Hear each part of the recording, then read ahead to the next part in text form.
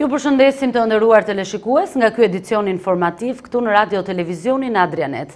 Ndonse një ditë e ftohtë dimri, këtë të diel moti kthjellët dhe me diell ka tërhequr njerëzit drejt plazhit. Shumë prej tyre kishin dalë shëtitje, ndërkohë që mjaft të tjerë kishin zgjedhur edhe lokalet e panumërt përgjatë Bregdetit për të shijuar kafen apo edhe një drekë mes miq. Në një ditë pushimi kur moti është i mirë, Bregdeti Durrësit mbetet zgjidhja e parë për çdo që kërkon të kalojë disa orë larg shtëpisë. Shëtitjet Buzdetit janë traditë e hershme e dursakëve.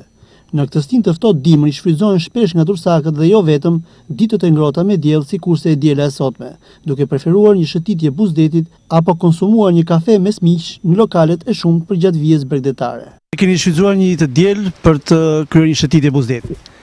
Në fakt, dalja e Buzdetit është mirë të dash nga ora 7:30 deri në 10. Është normale, sidomos për zonën tonë të plazhit është shumë e nevojshme. Me që kemi kushte të tilla, po kaq harrim, sidomos mosha jon, të kërkon, të rinj, po kërkojnë edhe punë, po atë tjetër. I preferoni shpesh shëtitje të tilla në këtë kohë të mirë? Po, shumë herë bile jo këtu, po dhe në vendet malore shkojmë. Sigurisht atje ku ka gjelbërime, pyje, ku diu njëra kështu në disa vendet. Si ju duket Bregdeti Durrësit?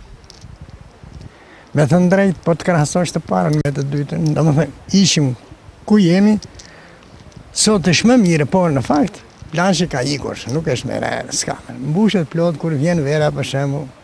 Një qytetar i cili është shumë i pakën ekonomikisht do të rri, nuk merr dot gjë. Kjo nuk është e mirë. Duhet të ketë vende. Argëtimi do të jetë gjithandej. Po shikoj që po vraponi Buzdetit. Një mendim ju lutem. Po plazhi i Durrësit është një plazh i mrekullueshëm që t'i jep të gjitha mundësitë dhe mund vjen keq shumë për dursakët, domethënë që nuk e shfrytëzojnë shumë pjesën nga Agipi deri ke Iliria. Plazhi i Durrësit domethënë është një nga qytetet që t'i jep më tepër gjallëri nga të gjithë qytetet, mendoj unë, si dursaku vjetër që jam. Dhe ky lloj sporti që bëj, domethënë vrapi shtu ndel ka rreth 8 vjet që unë e ushtroj dhe nuk e kam ndaluar asnjëherë. Dhe kur bjen shi, dhe kur fryn ner, dhe kur ka diell, domethënë shtu ndel çfarëdo që të bëhet, unë dal dhe bëj vrap me këtë kostum që po më shihni edhe ju tash. Dhe ndjeni mirë fizikisht? Ndjem jashtëzakonisht mirë, se po shkojmë afër 60 vjeçve. Kështu që jemi në rregull. Pa teatr po e shfrytëzojmë dhe shumë kohë e bukur dhe mirë, gjithë njerëzit duhet ta frekuentojnë këtë. I preferoni shpesh shëtitje të tilla? Çdo ditë. Ju jeni nga Durrësi? Unë jam nga Pogradeci, po rri me shtëpi këtu. Edhe gjë mirë, deti, domthonë të çloth. Si ju duket Bregdeti Durrësit krahasuar edhe me atë të liçenit Pogradeci? Në krahasim me liçenin Pogradecit, ky është më i mirë për arsye se atë kanë filluar punimet dhe shpreh disi, domthonë liçeni, kurse këtu është më mirë. Pavarësisht se ka bërë pak kohë e keqe. Domethënë që unë këtu jam i kënaqur. Shfrytëzoni këtë kohë të bukur në këtë ditë pushimi? Patjetër. Kohë e bukur. I preferoni shpesh shëtitje të tilla? Patjetër. Patjetër. Si ju duket Bregdeti Durrësit? Ora tani mirë është, po më vonë nuk e dim. Tash qetësia është. Po shfrytëzoni këtë kohë të mirë në këtë të diel për shëtitje? Po. Këtë e shfrytëzojmë gjithmonë. Unë jam pensionist, edhe çdo ditë eci 1 orë e gjysmë. Nga ore Daljanit, shkoj deri Iliria dhe kthehem mbrapsht. Si ndiheni fizikisht? Shumë mirë. Jam 70 vjeç. Tash si vjet më 70 vjeç dhe jam shumë mirë fizikisht. Ju uroj mirë gjithë të mirë televizionit Durrësit. E ndjekim me kënaqësi. Është ilaçi më i mirë, sidomos për moshën tuaj. Po shfrytëzoni këtë ditë të diel për një shëtitje? Po, patjetër për shëtitje, çdo ditë, mëngjes për mëngjes. Dhe është shumë mirë. Një fshatari jon ka qenë në Gjermani, ne i thanë çdo të kurohesh këtu ti e ke doktorin në Shqipëri. Edhe fakt, ja ku është doktori, do të shërohesh këtu. Ndjeni mirë fizikisht? Shumë mirë, unë jam me probleme zemre, jam shumë mirë. Bregdeti Durrësit për mundësitë dhe resurset që ofron, mbetet më i preferuari jo vetëm për vendasit, por edhe për shumë shqiptar nga trevat shqipfolse në Kosovë, Maqedoni dhe Maltësi.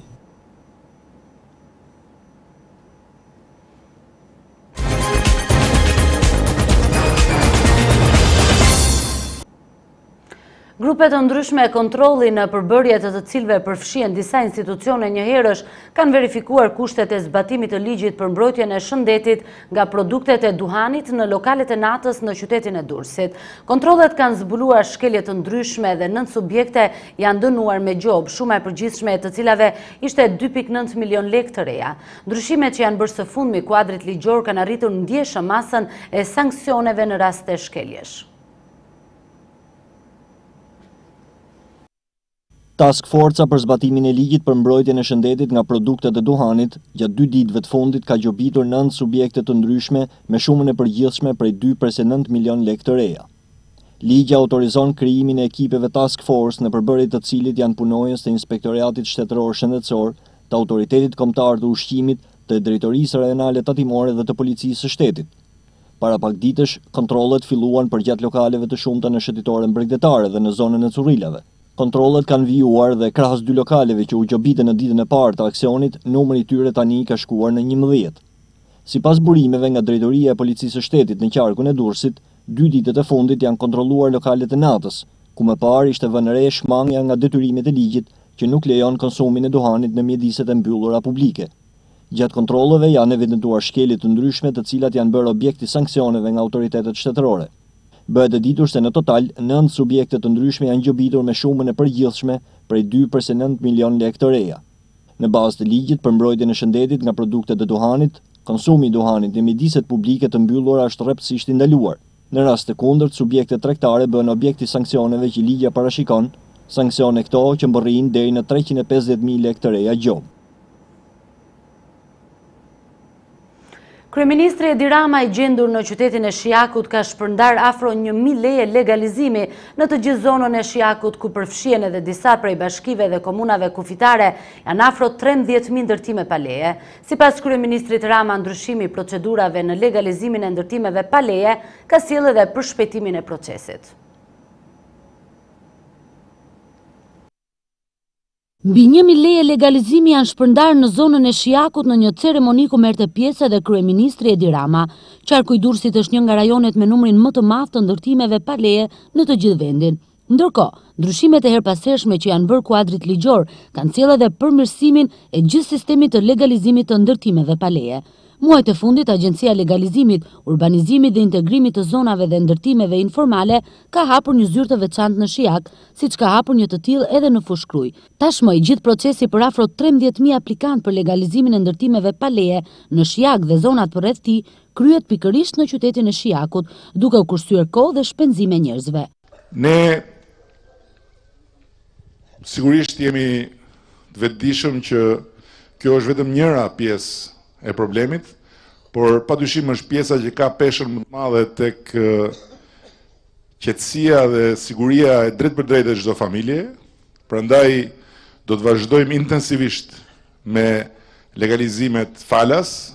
Ju siç e keni parë vetë, nuk ka qenë më nevoja që të shkoni ju tek Aluizni, por ka ardhur Aluizni në derën tuaj.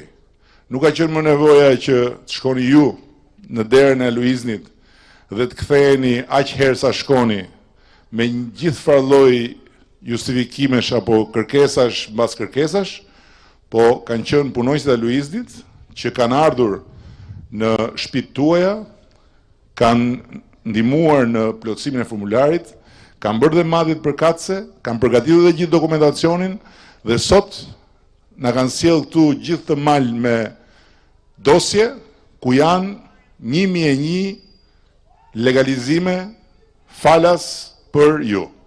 Kryeministri Rama pasi bëri një pasqyrë gjithë procesit të legalizimit, duke theksuar edhe rëndësinë që ai ka për vetë përfituesit e ndërtimeve, ka vijuar me shpërndarjen e certifikatave të legalizimit.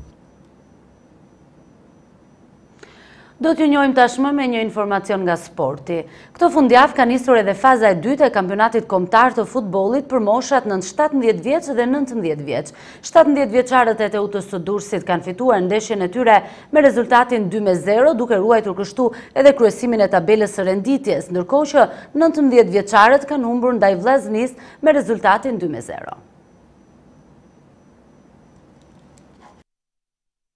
Ka nisur sot faza e dytë e kampionatit kombëtar të kategorisë superiore për grup moshat nën 17 dhe 19 vjeç. Teuta në 2 grup moshat ka pritur në fushën e saj ekipet e Vllaznisë. Teuta nën 17 vjeç, kampioni i dimrit në këtë grup mosh, drejtuar nga dyshja e trajnerëve Biturku Marku, arriti një fitore të pastër 2-0 ndaj Vllaznisë, me nga një gol në secilën pjesë loje. Fillimisht realizoi me Dukën në pjesën e parë dhe me Ndraçi në të dytën, duke regjistruar në këtë mënyrë fitoren e radhës përballë një kundërshtari mjaft të vështirë si Vllaznia, drejtuar këtë sezon nga Alban Volumi. Me këtë fitore Teuta ngjitet në kuotën e 40 pikëve dhe kryeson e vet me kampionatin e kësaj grup moshe. Ndërkohë të rinj dursak janë mundur 0-2 përballë Vllaznisë, e drejtuar këtë sezon nga Samuel Nikaj. Për shkodranët realizuan Hasani në pjesën e parë dhe Nitaj në të dytën. Ndërkohë 20 minutat e fundit të lojës, dursakët i luajtën me një lojtar më pak për shkak të daljes me karton të kuq të portierit Hoxha. Pas këtij rezultati negativ, Teuta mbetet në vend të 5 me 23 pikë, ndërkohë kampionatin e të rinjve e kryeson Shkëndija e Tiranës.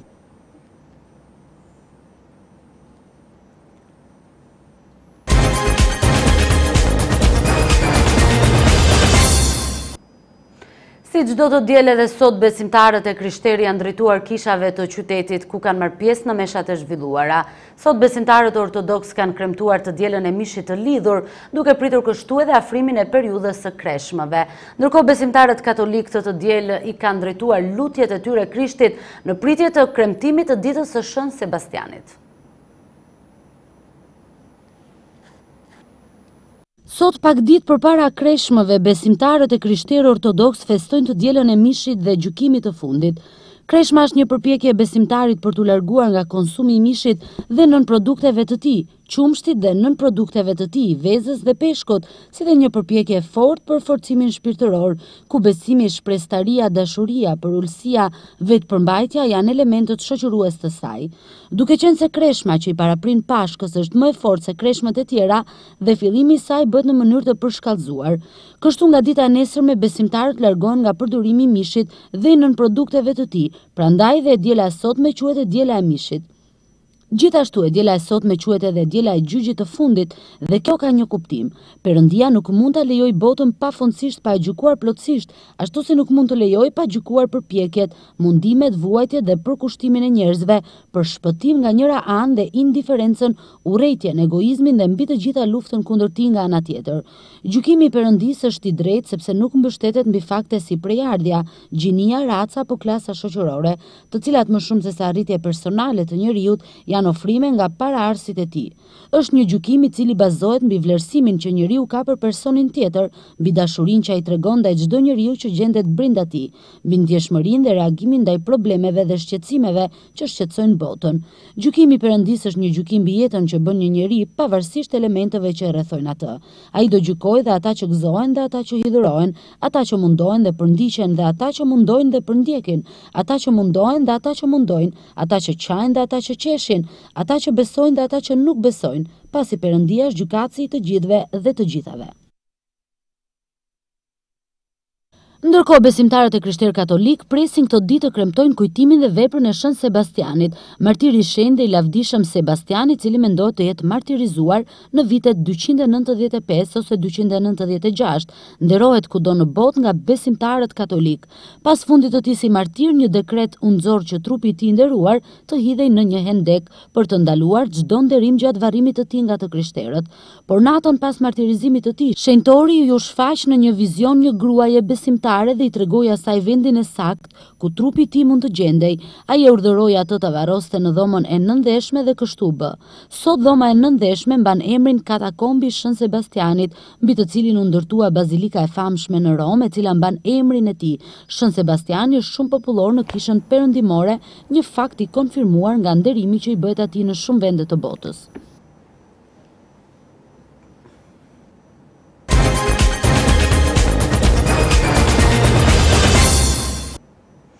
Aksidenti i ndodhur në minierat e Munellës, ku një prej minatorëve atje ka humbur jetën, ka tërhequr vëmendjen e kryetarit të Partisë Demokratike Lulzim Basha, i cili ka denoncuar nivelin e ulët të sigurisë në punë për minatorët. Kreu i demokratëve teksa i ka shprehur ngushëllimet e tij familjes së minatorit, ka akuzuar qeverinë se po vret njerëzit me neglizhencën dhe heshtjen e saj. Kryetari i Partisë Demokratike, Lulzim Basha, ka reaguar sot për ngjarjen e rëndë të ndodhur në minierat e Munellës. Tragjedi njerëzore dhe indiferencë qeveritare ka quajtur kreu i Partisë Demokratike situatën në të cilën janë punëtorët e minierave, të cilët bëhen shpesh prej aksidenteve dhe askush nuk man përgjegjësi për ngjarje të tilla. Dje vdiq nga shembja e galerisë në Munell Gjovalin Mark Ndreca, babai i 2 fëmijëve nga fshati Kimës i komunës së Gjegjanit, thot Basha në deklaratën e tij. Familjes Ndreca duhet i përcjellë edhe publikisht ngushëllimet e mia për humbjen dhe dhimbjen e madhe. Më pas Basha denoncon heshtjen e qeverisë për këtë rast. Asnjë fjalë nga kryeministri dhe manarët e tij. Heshtje dhe indiferencë që vret. Jetët e minatorëve nuk kanë asnjë vlerë. Deri dje hidhin lot krokodili për çdo aksident miniere dhe betoheshin se do të rrisnin sigurinë. Por kur erdhën në pushtet i braktisën edhe minatorët, si shumë njerëz të punës. Në një vit e gjysmë ka patur më shumë viktima në minierat shqiptare se asnjëherë më parë. Braktisja ndjehet kudo, thot kryetari i Partisë Demokratike. Basha vijon duke theksuar se kryeministri dje jep të shfaqje me keca dhe manar, por nuk gjeti kohë as të ngushëllonte njerëzit që flijoheshin në minierat e vendit. Kjo qeveria ka hallin dhe mendjen vetëm tek vetja, thekson Basha në mbyllje të deklaratës së tij.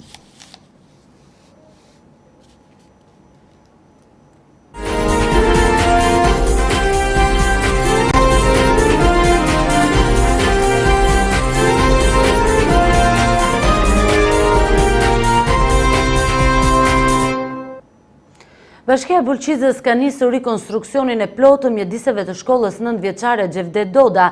Ndryrja u bë mundur pas miratimit të fondit prej 53 milion lekësh të reja.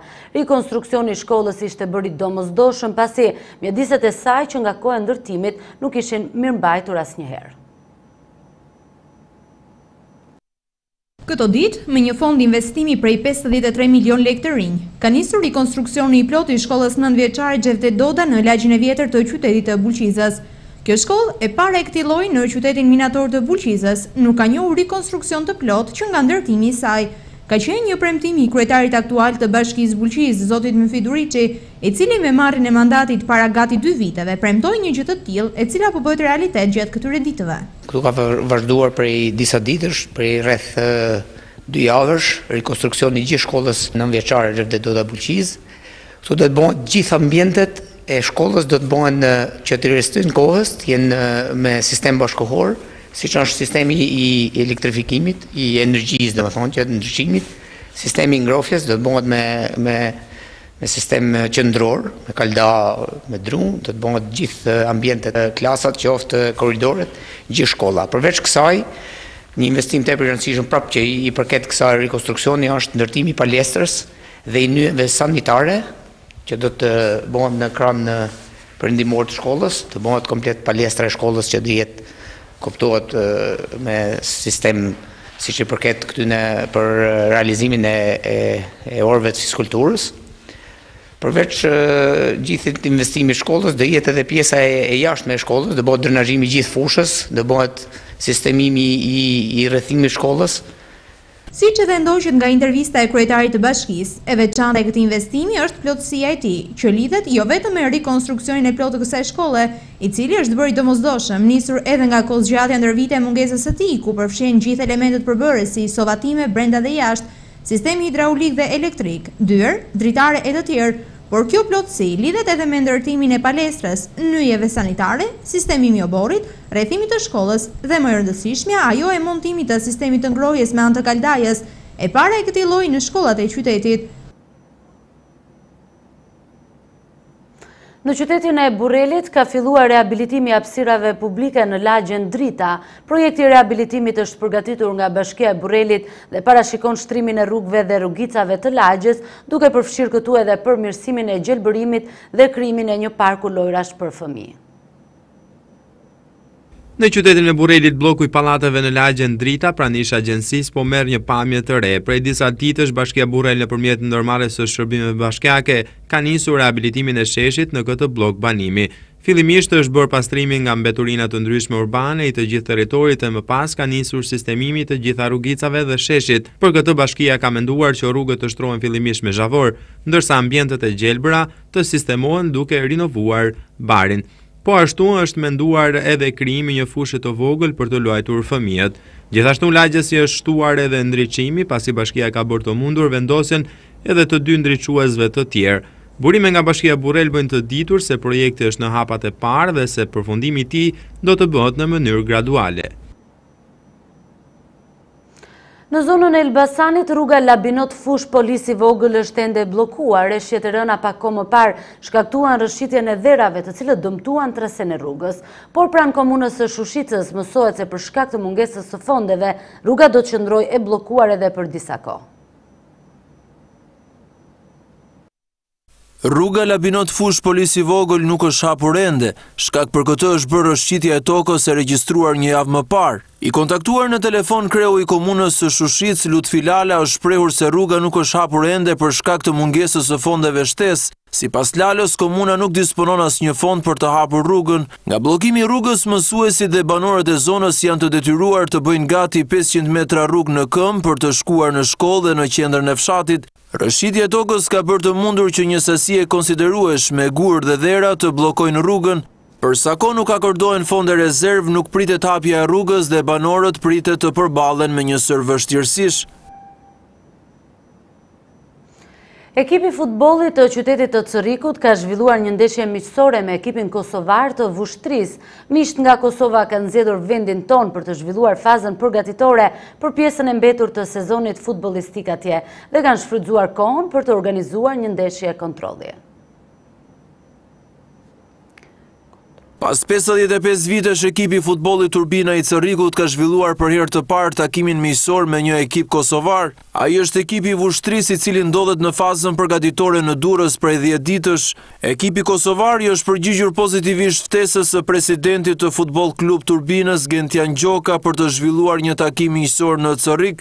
Bashkia e qytetit dhe presidenca kishin marrë masat e duhura për të zhvilluar këtë ndeshje ku pati edhe mikpritje dhe respekt nga sportdashësit. Para fillimit të ndeshjes, presidenca dhe kryetari i bashkisë Servet Duzhe kanë bërë prezantimin e zëvendës trajnerit të ri Ndritçim Beshiri, ish futbollisti i këtij ekipi në vitet 78-84.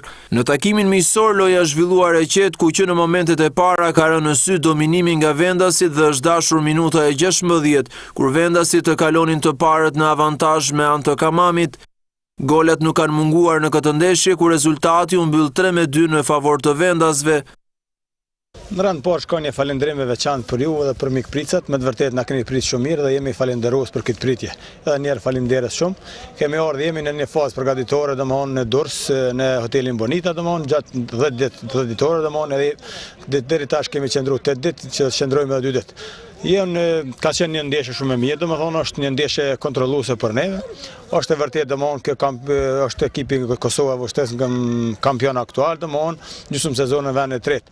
Por nga ekipi janë larguar disa futbollista që kanë gjetur domthonë 8-9 futbollistë janë larguar, kemi qëndruar 2-3 futbollista me përvojë dhe shumica janë prej juniorëve, domthonë pensionerë prej ekipeve të reja, domthonë prej ekipeve më të domthonë që janë kuandruar si jetë, por shpresojmë domthonë do të vazhdojmë këtë ritëm. Dhe mendoj se gjatë 90 minutave sot zhvilluam një lojë të mirë, një lojë që ishte pothuajse fair play, arritëm ta fitonin ndeshjen 3-2. Kjo si merit e gjithë ekipit që arriti të hynë të lojën e tij dhe zhvillonte momentet shumë bukura. Ekipi Vushtrisë luan në Superligën e kampionatit kosovar. Në kampionatin kombëtar kosovar në sezonin 2013-2014 Vushtrica u shpall kampione në Superligë.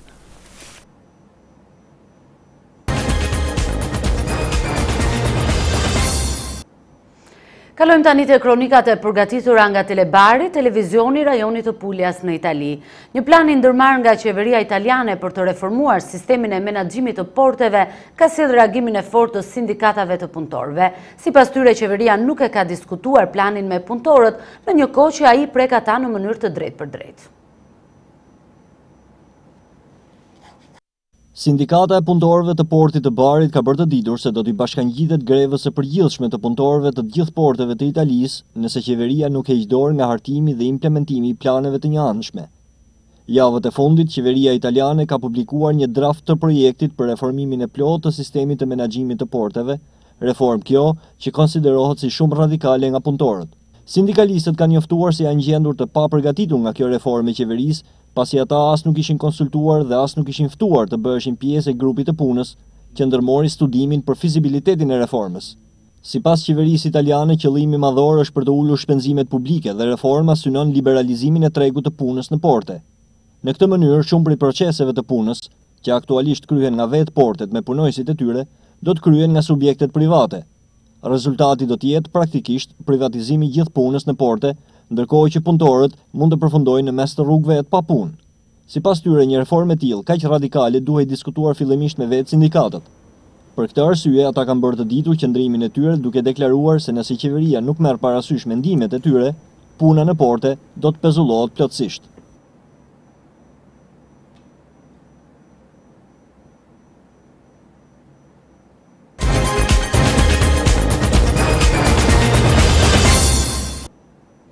Forcat qeveritare ukrainase dhe rebelët separatistë pro-rus kanë ulur armë duke respektuar armëpushimin që nisi në orët e para të ditës së sotme. Ndonse deri tani të dyja palët kanë raportuar rastet e izoluara të shkeljes së armëpushimit, luftimet janë ndërprerë në pjesën më të madhe të territorit. Tani pritet zbatimi më tejshëm i kushteve të marrëveshjes që u arrit në Minsk të Bielorusisë. Hynë në fuqi orët e para të së dielës armëpushimi në Ukrainë pas disa ditë sulmesh të egra. Megjithatë, ai është shoqëruar nga akuza të ashpra dhune. Presidenti Petro Poroshenko urdhëroi ushtrinë ukrainase të ndalonte sulmet kundra militantëve pro-rus në lindje të vendit. Edhe separatistët në Donetsk gjithashtu njoftuan për armëpushim. Armëpushimi jep fund kështu 10 muajve të dhunshme në lindje të vendit, e megjithatë 90 minuta pas armëpushimit zyrtarët Ukrainas raportuan një bombardim në një zonë ushtarake në afërsi të rajonit Luhansk. Edhe separatistët kanë akuzuar ushtrinë qeveritare se ka vendosur artilerinë e rëndë pranë vijës së frontit pas hyrjes në fuqi të marrëveshjes së ndërmjetësuar nga liderët perëndimor dhe presidenti rus Vladimir Putin. Para nisjes së armëpushimit, rebelët janë përpjekur të fitojnë sa më tepër terren të jetë mundur. Megjithatë, Debaltseve dhe qyteza fqinje Artemvisk janë ende nën kontrollin e ushtrisë së Kievit, edhe pse janë mes dy territoresh të kontrolluara nga separatistët. Marrëveshja e paqes, e cila u arrit në Minsk të Bielorusisë, është në ndyshime të shumta rreth zbatimit të duhur të këtij armëpushimi. Një hije e madhe mosbesimi gjendet tek të dy palët. Gjatë fjalës së tij sa i përket armëpushimit, Poroshenko tha se trupat ukrainase kontrollojnë qytetin dhe paralajmëroi militantët të qëndrojnë larg.